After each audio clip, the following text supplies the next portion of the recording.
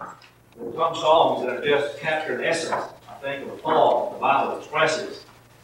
I don't believe there's a one of us that hasn't had to wrestle with the concept that song declares.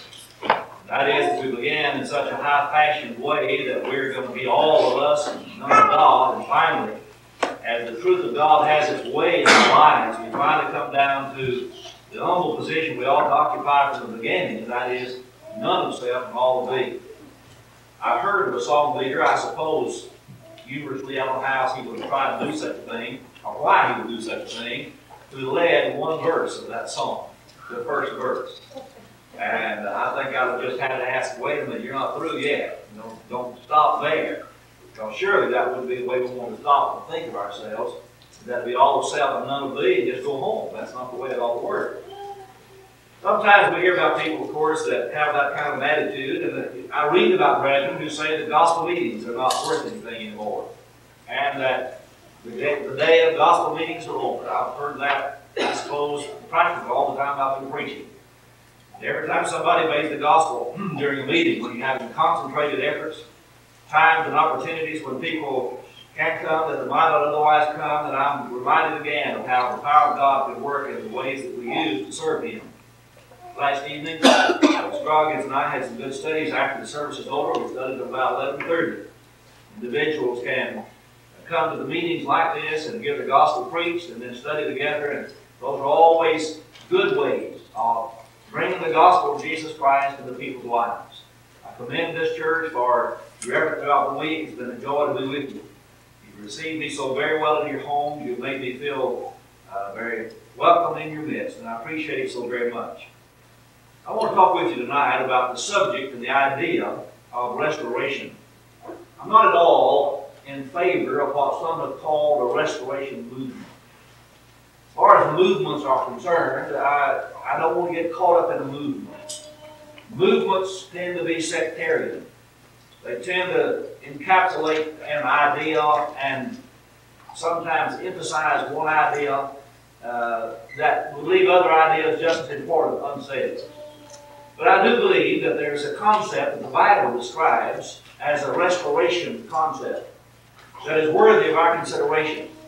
I believe that some of the greatest things that you'll ever read about will be the planning of God for redemption.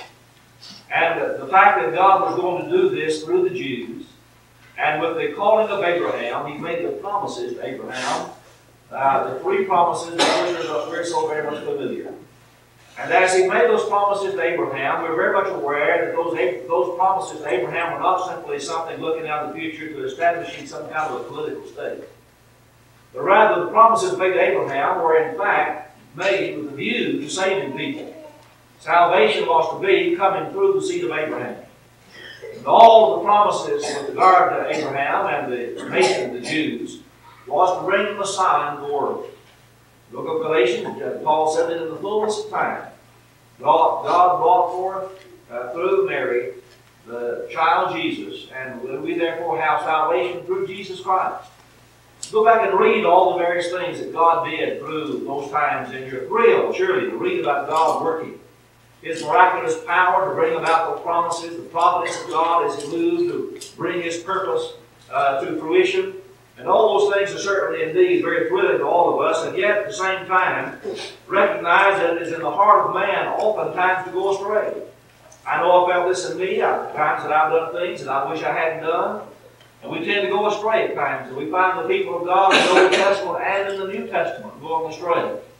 And very clearly does the Bible teach that one of the failures of all of us is we go away, we tend to go away from God's pattern of things.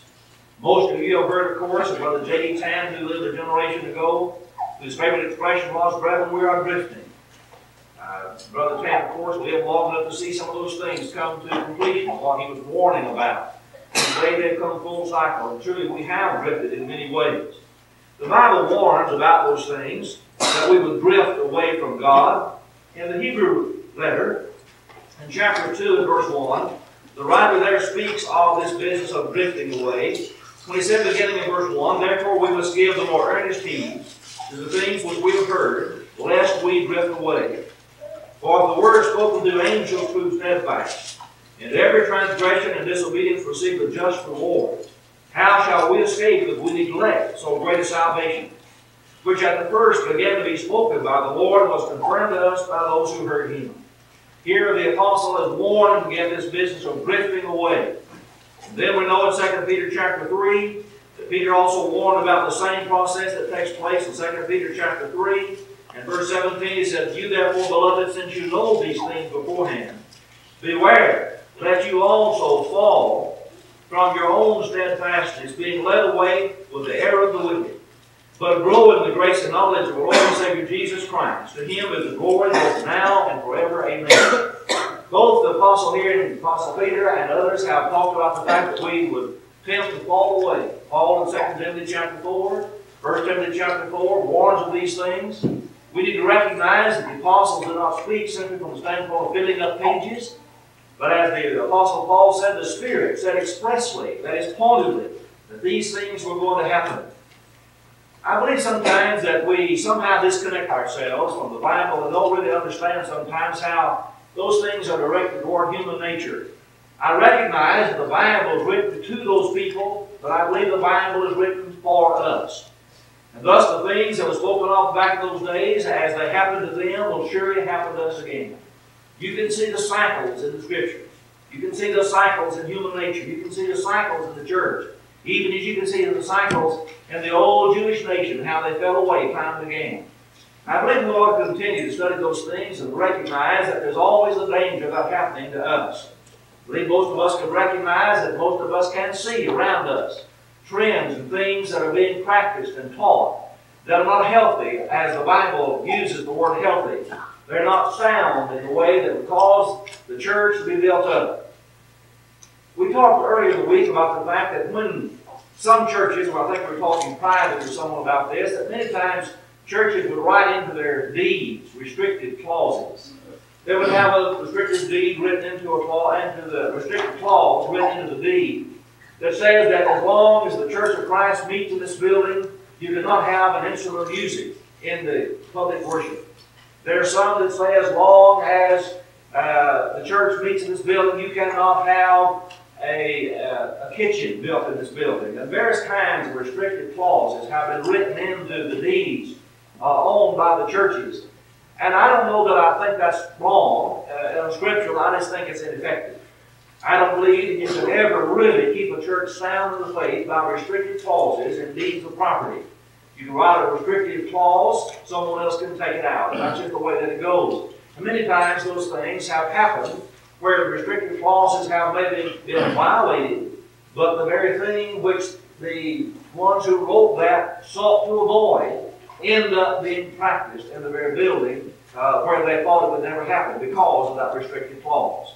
And all I'm saying is that if we want to keep the Church of Jesus Christ sound in the faith, it has to be because every one of us has a particular attitude toward the Word of God. What's going to happen to this church in 15 years? What's going to happen to it in 20 years, 25 years? What will we preach from this pulpit? This pulpit is still here at that time. Who's going to be preaching in the pulpit in 25 years? What's going to be done in 25 years? We'd like to think that the same sound gospel that Brother Scroggins preaches will be preached then. But how can you be sure about those things? Really, the only thing to recognize is that we have to have the kind of an attitude that keeps coming back to our roots. Coming back to understand exactly what it is the Bible teaches. To love the Word of God and to do those things. I want to go back with you tonight to the Old Testament for the major part of the lesson, because I think this is taught so eloquently and adequately as it describes the process that took place in the Old Testament of people drifting away from God and the process of restoring the people of God. Those things are not disconnected to us tonight. We need to recognize that the same pressures and the same ideas that Satan put forth in the Old Testament are present with maybe new words, but the same ideas among God's people today. It'd be foolish indeed if we thought that we can set in motion a series of events that will always stay exactly the way that it ought to be. The devil is going to see to it that doesn't happen. We have to continue working and striving to see that the Church of Jesus Christ remains faithful to the gospel of Jesus Christ. And I believe that every generation Every generation, we have to re-examine everything that we are doing and see whether or not we're doing in the light of what God would have us to do. A few years ago, I think about 10 years, some eldership out in Kentucky called for what they call a nationwide gathering of all the elders. And what they proposed was that all the elders in the Church of Christ come together in Kentucky, and we're going to have a meeting and settle all the issues. We'll never again be bothered by marriage, divorce, remarriage. We're never again going to be bothered by institutionalism. We're never again going to be bothered about the war question. We're never again going to be bothered about the covering question. We're not going to be bothered about any questions because this group of elders, they propose, is going to meet together and settle the issues. They were going to have a decision reached on what we were going to believe and practice as far as the churches of Christ were concerned. Well, of course, there was a howl from brethren who just were horrified that anybody would have that shallow concept of elders or that shallow concept of the Word of God, and that never materialized. I don't know that the people who promoted it ever changed their minds about it, but it never materialized. But I do believe it's possible to get together tonight and have a vote and decide what the churches of Christ of America or the world are going to do. We're not going to be able to have any kind of restrictive clause written into the property of this church that says so long as this church stands that you'll never do this or this or this or this, and have the assurance that's going to stand. And the only thing you really can do is simply say we've got to get back every generation to the Word of God. And I hear sometimes people sort of have the idea, well, you know, we shouldn't study instrumental music, we shouldn't study the role of elders, and we shouldn't study the time of salvation because we've been all through that before. Rather, don't you not realize that in every congregation that's growing, there are always different levels of understanding. In the congregations that's growing, you're always going to have babes in Christ. In a church that's growing, you're going to have people that are in the process of maturing and developing who maybe never studied proper worship as they should have, or for the first time they're being exposed to it. And you cannot say on any given subject, we'll never have to preach on that again. When Calvinism and some of the things that were brought up by Calvinism came into the church, Brother Elmer Moore was preaching, and I won't call the name of the place where he was preaching at the time, but he brought a lesson on Calvinism, and one of the brethren took him off to the side and sort of soundly spanked him and said, Brother Moore, you're wasting my time. I've heard all that before. We're not bothered by that here, and you're wasting my time. I just regret that you wasted the time of the whole church dealing with Calvinism because we're not bothered with that. The next Sunday, there was a man in the audience that was looking for a place to move, was in the church there and worshiped with them, thinking about moving to that town. He later on moved to Houston. But he was there looking for a place to move, and the one who was the chief advocate of all the problems that came into the churches of Christ in Texas on Calvinism was thinking about settling in that church. The point of it is that you never get to the point where you don't have to keep discussing things because you don't know what the future is going to hold, and these things do indeed go by cycles, and you always have someone that needs to study these things over and over again. I hope that you realize that, and what I'm saying may be somewhat superfluous. But I know sometimes these things need to be said because we get the concept that things are always going to be set in the course and they'll never veer from that course. Most of us, I think, have been thrilled when we watch the amount of technology that goes into the space shops. I know that I have.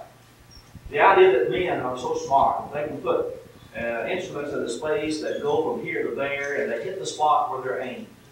But from what I can read, and I only know what I can read, I'm not an engineer, I understand that when someone puts a space shot out, that the engineers who are controlling that have to change the direction of those space shots occasionally and update the material and information that's going into the computers.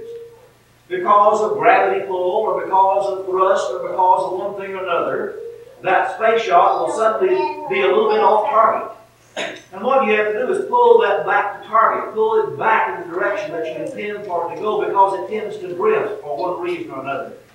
And I'm persuaded that's exactly the way it is with God's people.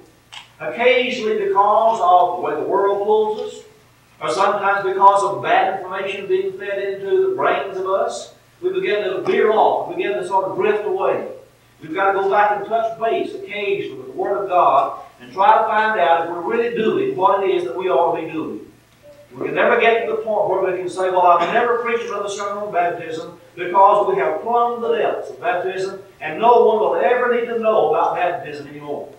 We'll never get to the point where we can say, well, I don't have to preach on incidental music anymore or public worship anymore because this church has heard all that there is to hear. Because the very next service there'll be somebody in the church who doesn't understand those things and needs the very kind of teaching. If we get to the point, brethren, where we are so aloof and cynical that I think I know it all and that I don't need to hear these things again, I suggest to you that in itself is dangerous. When you get to the point where you think, I've heard it all, I know it all, then my reply is, well, why aren't you teaching more? I've found many times that the ones who are the most cynical about having heard it all are the ones who do the least. And I'm not pointing fingers at anybody in the church because I don't know you, brother, here in the church well enough to do that. But I'm saying from the experience that I've seen those who somewhat get a self-righteous attitude, those who get somewhat of a cynical attitude about things. I know it all, I've heard it all before, I'm being bored by this. Why don't you move on to something else? And the very thing that may bore you, and the very thing that may turn you off, may be the very thing somebody needs in the audience to save their soul from hell. And we need to be praying that the truth of the gospel will have free course in the minds and hearts of people who are babes in Christ, as well as those who are the most mature children of God. And I've witnessed something through the years in preaching. I've witnessed that many times those who become bored and those who become cynical are the ones who are least able to be servants in the kingdom of Christ. On the other hand, I've seen individuals who study the Bible a lot longer than I have. And as the years go by and as they study more, the Bible just gets more dear to them. Preaching, they love it more. They love the Bible more. And there's a pull and an attraction of people who just love the Lord and they're always hungry for the gospel. Let's pray that we always stay hungry for the gospel. Now, I've deviated somewhat from the lesson, but I want to get back to it. The idea, of course, in the Old Testament, when God gave the promises to Abraham and began to pull the people of God into the nation of the Jews to bring about bringing Christ into the world, they began to drift. They began to fall away. The promises that God had made to them was that if you will keep my law, I'll give you the land and you'll be secure in that land. But he also made another promise. That is, if you fall away from my law, I'll take you out of that land. And God kept both promises. He gave them the land of Canaan, the promised land. And then because of their sins, He took them away into captivity. In Jeremiah chapter 15 and verse 1, Jeremiah said, or God through Jeremiah said, if Moses and Samuel, in effect, both stood before me pleading for you, I wouldn't listen to them. I'm going to take you out of the land. They'd gone into idolatry. They'd gone into sin. They'd gone into immorality. And God said, I'm going to punish you by taking you off into a land of captivity. After they had been there for a period of time, God then saw that they repented and brought them back into the land. If you remember your history, Assyria took Israel into captivity about 721, 722 BC. A little bit later, Judah was taken captive by Babylon about 606 BC. Then after they'd been in captivity for 30 years under Babylon, Persia under Cyrus allowed the Jews to come back into the land of Canaan about 536 BC. And then in 457 BC, Ezra led some more back into the land of Canaan. And finally, Nehemiah also came back and did some work. And so Ezra and Nehemiah are very important to our study tonight because both of these were men who came back to Jerusalem after the people had come out of captivity. Now try to imagine what they'd been through. They'd been through, as far as Israel was concerned, well over 100 years in captivity. But Judah had been in captivity for 70 years. And so a great number of years had been in captivity. And the point of all that was that God was punishing them so they could be restored to God's fellowship. So they could learn the lesson and not be idolaters anymore. When they came back then and began to build up the temple and began to practice after the law, you think, well, they've learned it. Now they're not going to do those things anymore. But by the time Ezra came back into the land, in about 457, 58 AD, BC, the people had already began to go back into apostasy. And what Ezra found was that the people had already apostatized again. That is, had already gone astray. He also found out that the worship had been corrupted. They were doing things they should not do with regard to violating the Sabbath day. And they'd gone back to the old immoral habits. And I'm quite sure that Ezra must have had the idea that we would have you not learned anything? All this has happened to you, and all the captivity, and all the destruction of the temple that David built, that Solomon built, and all the various things that were done in the Old Testament. Have you not learned anything?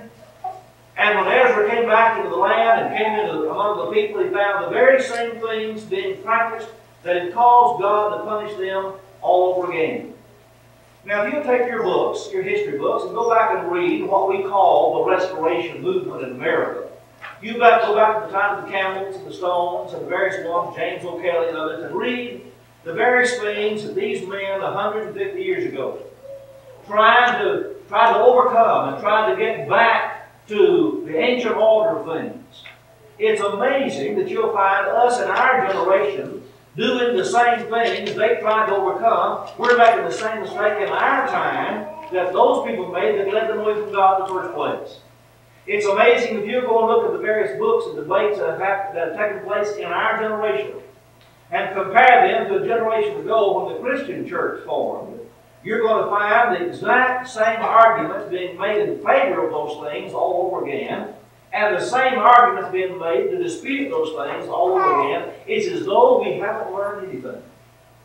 Now, I know so far as this congregation is concerned, you may not be caught up in some of those practices, but I'm saying that the same tendency to drift is always here because this is Wednesday night. And because surely most of us are members of the church, I thought it would be a good idea to go back and look at some of the dangers that confronted us from the standpoint of the drifting that we're talking about, but also look at Ezra from the standpoint of what he did to try to bring the people of God back to the brink of apostasy again. Tonight I want to suggest some answers that I believe are very clearly there in order to help us learn not to do, again in our time, what people have done in the past. First of all, I want to say to you that Ezra expressed a great sorrow at what he saw. I believe that we ought to be able to be touched by some of the problems that we see around about us.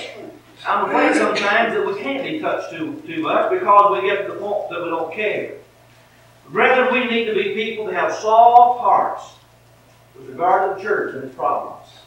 Whenever you see some member of the church that has gone astray, you need to be able to be touched by that brother or sister. Ye that are spiritual, Paul said in Galatians chapter 6, restore such a one who has been overcome in the trespass. We need to be able to feel sorrow at sin.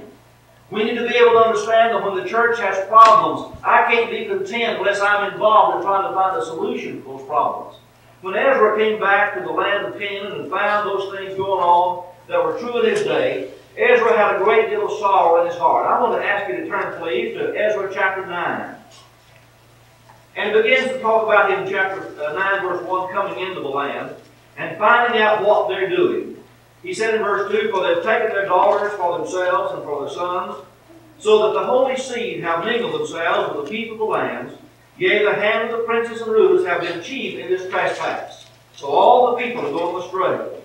Verse 3 says, and when I heard this thing, I rent my garment and my robe, and plucked off the hair of my head and of my beard, and sat down confounded. When Jesus was on the earth, he came into the temple. The Bible tells us that he saw the temple of God, a place where God had put his name. And those people had turned the house of God into a den of thieves. And the Bible says that Jesus took off his belt and made a cord out of it and beat those people out of the whole temple. Turned over the tables, threw out the money, and chased them out of the temple. And the disciples remembered what David had said, zeal for thy house hath consumed thee. Do you ever feel sorrow when some member of the church goes astray? Do you ever shed tears over the loss of the soul? How long has it been since you've been so concerned about a brother and sister in Christ that's gone astray that you picked up a phone and called them? Or written them a letter, or gone by the seat and tried to have a Bible study? Does it concern you that spiritual Zion, the church of God, is filled up with troubles today? I've read extensively, as most of you I'm sure has, about history and the history of God's people in our modern times. And I remember hearing and reading about the 40s, the 30s, the 40s, and 50s. And I remember reading about the fact that during the 40s you had the problem of premillennialism. I know during the 50s and some of the 40s there was a problem of those trying to get the church in the budget. And that was the beginning of liberalism. But you could get on a bus or some transportation and go from one side of this country to the other side of the country in that time and not really have to worry about where you worship. You could worship with any church of Christ, practically in America, and believe and practice the same thing. But I'm here to tell you that in my lifetime, I have never in all my life, in the last 10 years, seen as many winds of doctrine blowing through the church as that are taking place in our time. You can scarcely find a congregation that's not bothered by some nuttism.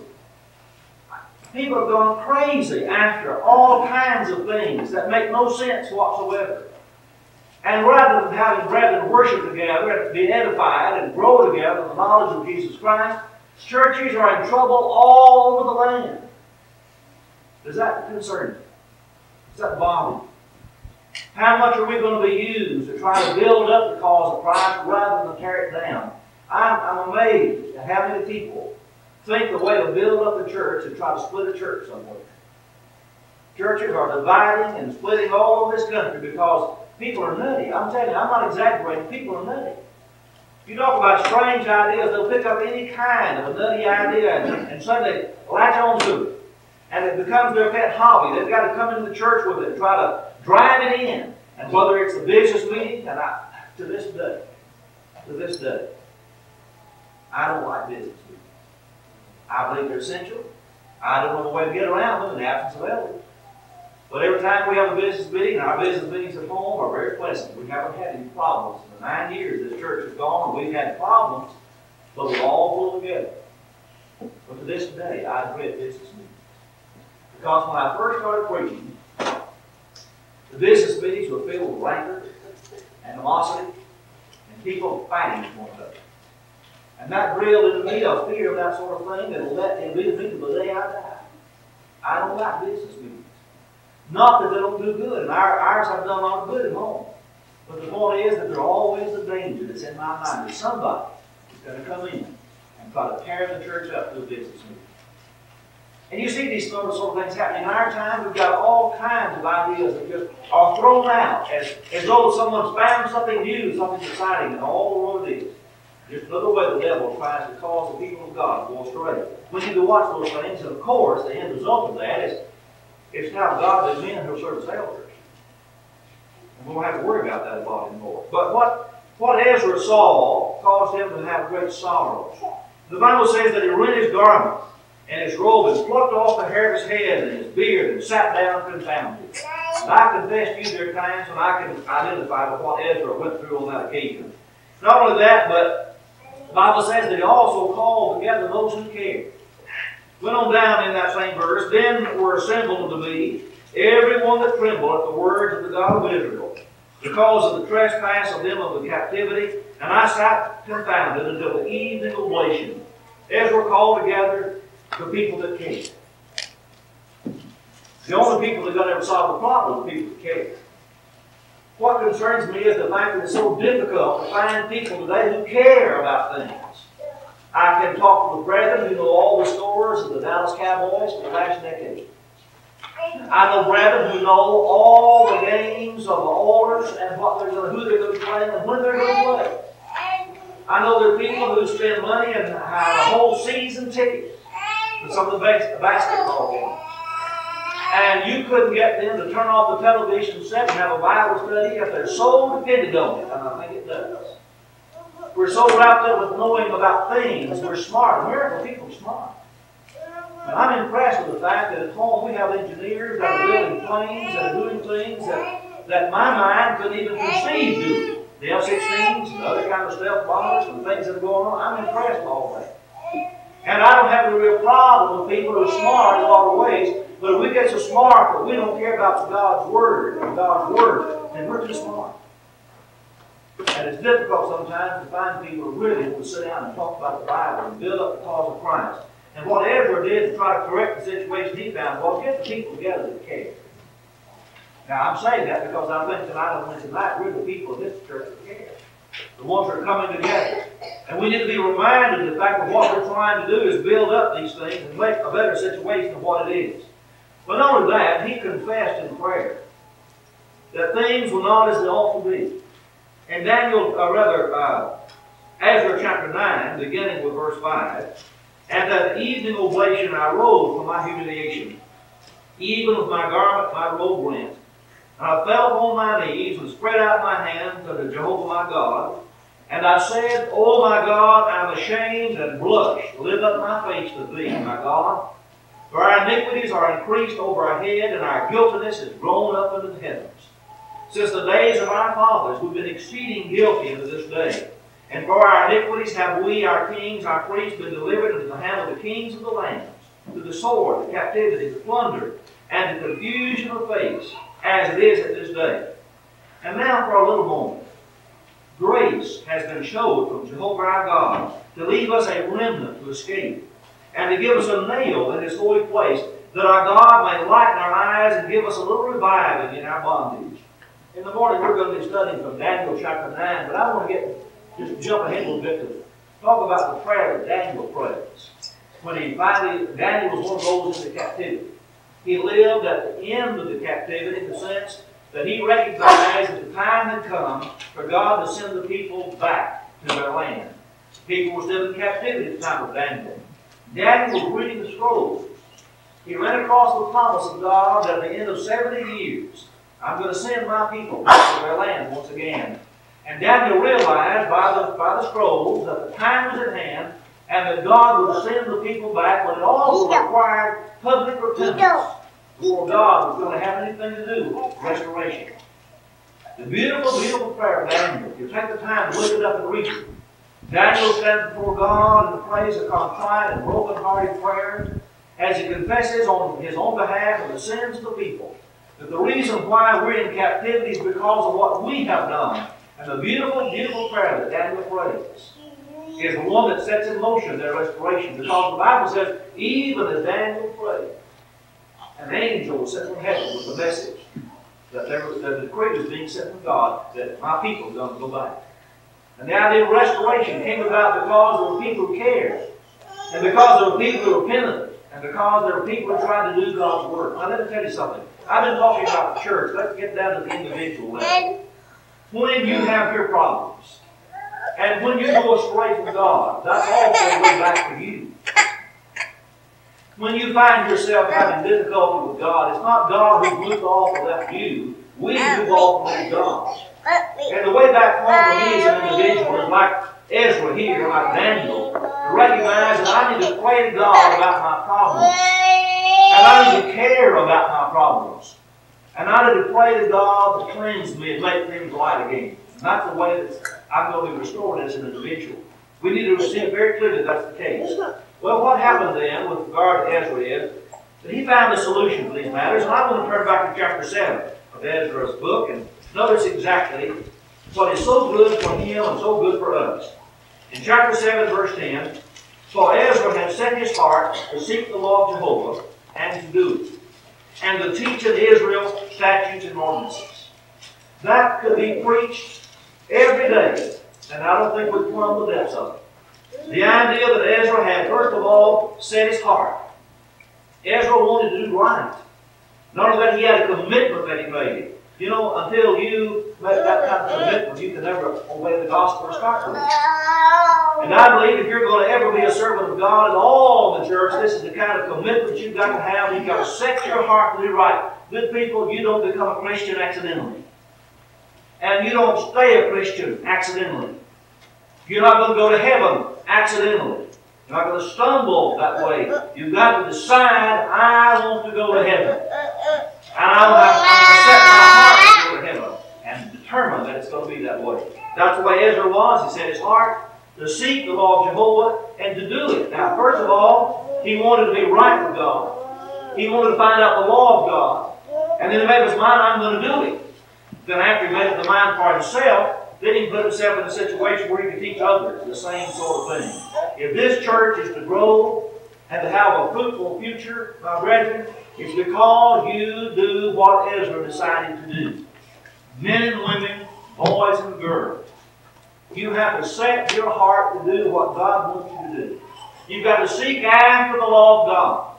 You've got a desire to do it, make your mind you're going to do it, and then you're going to teach others about it. That's going to ensure the future of this church. And that's the only thing that's going to ensure the future of this church. Now, he made some applications of that. First of all, he made some applications of that as far as the priesthood was concerned. Ezra was called a ready scribe, and he was also a priest of God. As a priest of God, he had to do with sacrifices. The Bible tells us in 1 Peter chapter 2 and verse 5 that we are priests of God. And I believe there has to be an understanding that when things are wrong, as a priest of God, we set our heart to put things right. If I'm going to recognize my relationship to God, I must recognize that I'm a priest. And when I offer to God my worship and my service, I don't go through the pulpit role, and I don't go through the clergy system. But listen to me. When you pray a prayer, you address the throne of God as a priest. No, you don't have the robes. No, it's not necessary to have some kind of a clergy system. But you go to God in prayer as a priest. When you take the Lord's Supper, when you do your good deeds, when you worship God in the assemblies, and when you worship God at home and private, you're appearing before God as a priest of God. And therefore we have to purify ourselves. And that's what Ezra began to do as he came down to try to purify the people. He acted as a priest that purified the people. Not only was that so, but he recognized that he was a leader of the people. The Bible tells us that he brought somewhere about 1,700 people back to Jerusalem and led them back into the land, and then was a leader in trying to get the people of God back to doing right. How bad do we need leaders today? And I'm going to come back again to the subject of elders. We're having a famine as far as the elders is concerned. I don't know how many churches that I know that have been in existence about 40 years that do not have elders today. Now, I don't have a magic wand that I'm going to wave around and make some create elders. Nobody else does. But one of the reasons that I think I can put my finger on the problems of the church is because we don't have godly men who are qualified as elders. Now, there's a story behind that sometimes too. And the reason why we don't sometimes have godly elders is because we don't have godly elders' wives. And the reason why we don't have godly elders is sometimes because we don't have godly elders' children. And sometimes the wives disqualify a man. And sometimes the children disqualify a man. And sometimes the man disqualifies himself. We need leaders of God's people. I'm not talking about some dictator.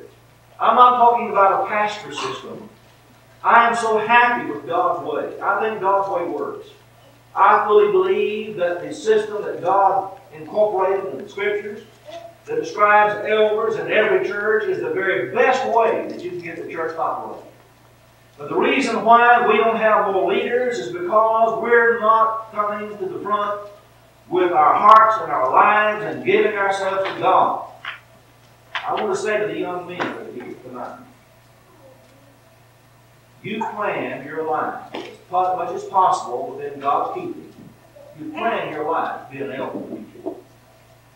The young girls that are here, you think in terms of what the Bible talks about an elder's wife should be. And as you rear your children, you think in terms of how those children will be in subjection. And you're using your discipline at home to make those children be in subjection and to lead them the way God would have them to go, so that you can demonstrate godliness in the home. And you can demonstrate the ability to lead God's people. The reason why we have so many nutty people in the Church of Christ today with nutty ideas is because we don't have leaders. And anybody can come into a business meeting and bring up a nutty idea, and they don't have the godly men to try to show how wrong that is. Now, this is just an illustration. It came out of history again. When the division came up in the ranks of the church over the instrumental music. I don't recall all the details of the story, but there was There was a time when the church was faced with this one congregation was whether or not they're going to have an instrument of music for the worship service. And finally, because they couldn't agree, they decided to take a vote. Now, I don't like voting either. It just goes against everything I understand the Bible teaches. Now, some people vote. In the process of voting, one man who's been a gospel preacher for many years voted against the instrument. His understanding of the Bible, his experience as a preacher, everything that he knew said it was unscriptural. But a young girl in the church, a recent convert, voted for the instrument. And that young girl who knew nothing at all about the Word of God, who knew nothing at all about the reasons why they ought not have the instrument, her vote canceled out the vote of that preacher who spent his life in service to God and knew that it was wrong. We need leaders. We need men who are qualified, men who have given themselves and their lives to serve God, and because you have lived a righteous life, and because you've qualified yourself by your love of the truth, and because you want to be a servant, not an overseer, not a master, not one who tries to round off the church, but because you want to be a servant in the kingdom of God. Because of all those things, you just rise to the top as a man qualified to be an elder. Ezra came along at a time where leaders were needed. And I'm telling you, the Church of Jesus Christ in our time needs leaders. And unless we have men and young boys and young girls who learn this and somehow prepare themselves to serve God in those capacities, the next 40 years is going to find the same problem once again, and that we don't have qualified people to be elders. I don't think I can say that in this meeting. It's more important what I'm saying now. I don't believe there's a subject I can talk about more important than that. We need godly men and women who are going to lead the people of God the way they ought to go. Now, I don't think it's just an accident that Jesus talked about people being sheep. The Lord lifted his eyes and looked at Jews on one occasion, and they were all like sheep that had gone astray, not having a shepherd. And I believe that there's a reason why God refers to people as sheep, because sometimes we're just so dumb. And we're just led about wherever anybody wants to lead us. And we need, first of all, a confidence in the Bible. But we need men who are dedicated to leading God's people and doing good things and the way they ought to go. Ezra was a man of his day. He was a leader. As a scribe, the Bible says he was a ready scribe. A man who handled the Word of God. A man who was familiar with the Word of God. There was a time when even people out in the denominational world referred to members of the Church of Christ as walking Bibles.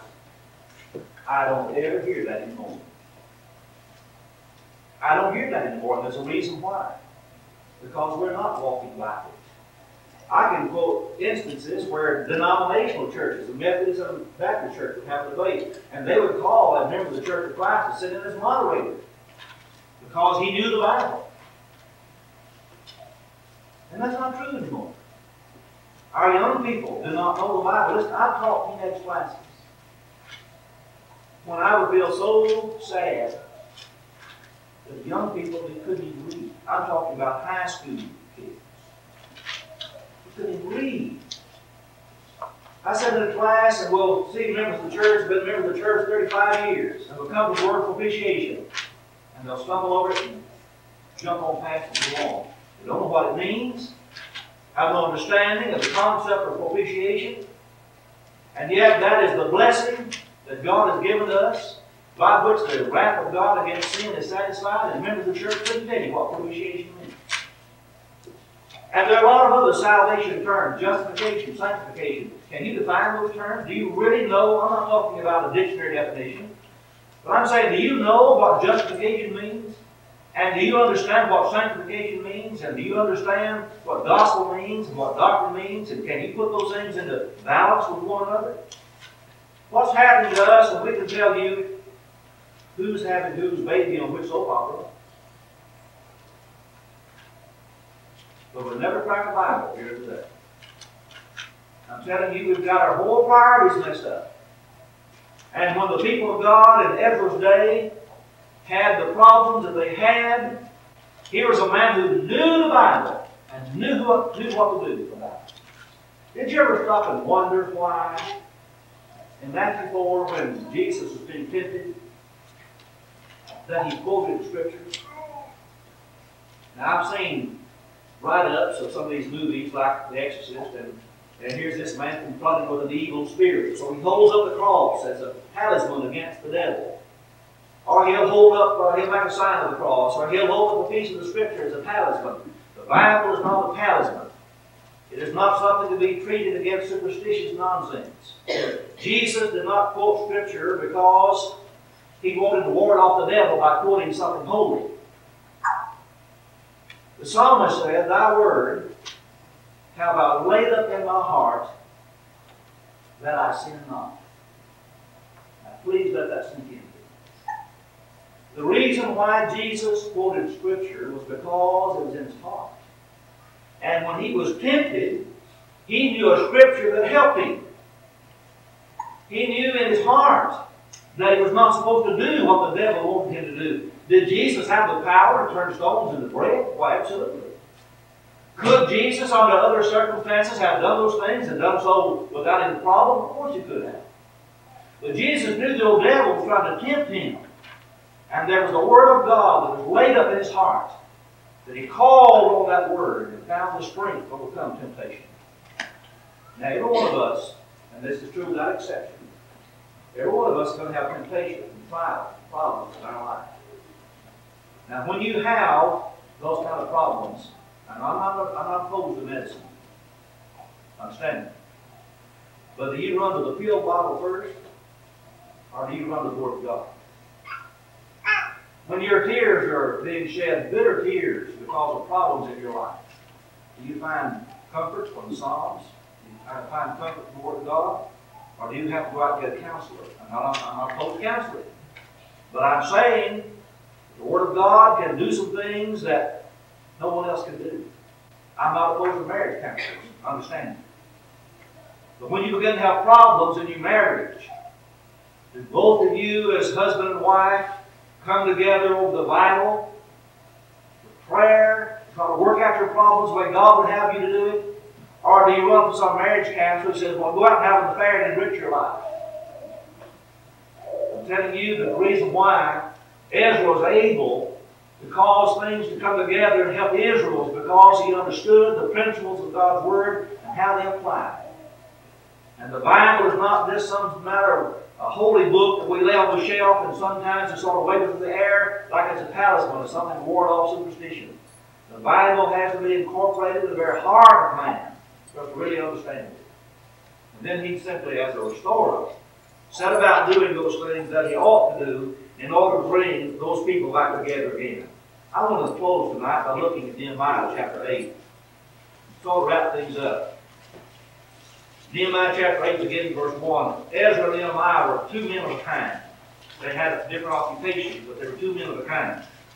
So, in Nehemiah 8 and verse 1, all the people gathered themselves together as one man into the broad place that was before the water gate. They spake unto Ezra the scribe to bring the book of the law of Moses, which Jehovah had commanded to Israel. And Ezra the priest brought the law before the assembly, both men and women, and all that could hear with understanding upon the first day of the 7th month. And he read therein before the broad place that was before the water gate from early morning until midday. Do I hear brethren say that an hour sermon is too long? Do I hear brethren say that 45 minutes is too long? Well, they've been fussing at Nehemiah like you can't believe with Ezra. They're early morning until midday, in the presence of the men and the women and of those that could understand, and the ears of all the people were attentive unto the book of the law. What caused Ezra and Nehemiah to succeed in the restoration was the people opened up their hearts. They had a receptive audience. In Acts chapter 2, what took place with regard to the beginning of the kingdom took place because there was an active audience that was receptive.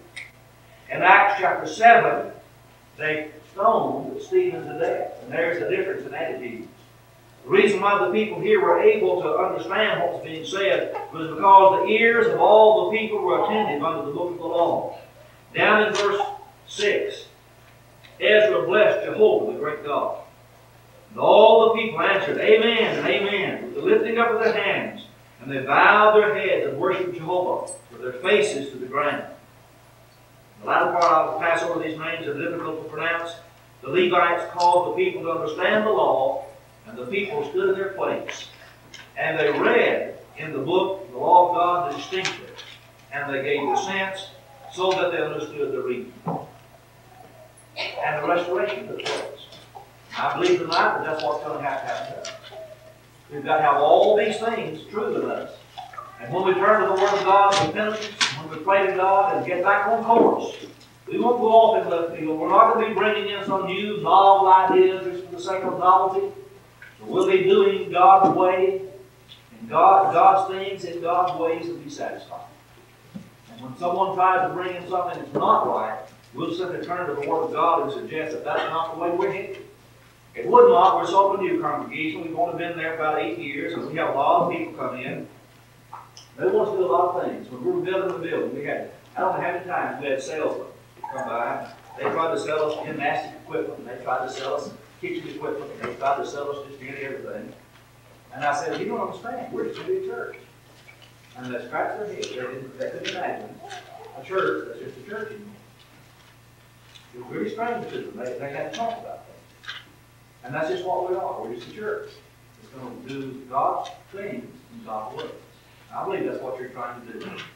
I've said all that tonight, not because I think that you need a restoration tonight, and that you've gone astray. I'm saying that there's always the danger, and the apostasy doesn't just happen, and you jump 75 degrees off course. What happens is that we drift a degree, and then we drift another degree, and we drift another degree. What the Bible teaches us that we've got to come back constantly. There is a constant restoration underway, a constant restoration of getting back to the way that God would have us to go. And when we have that kind of an attitude, we'll always come back to what God wants us to do. It may be that someone will always tonight that needs to come back as an individual.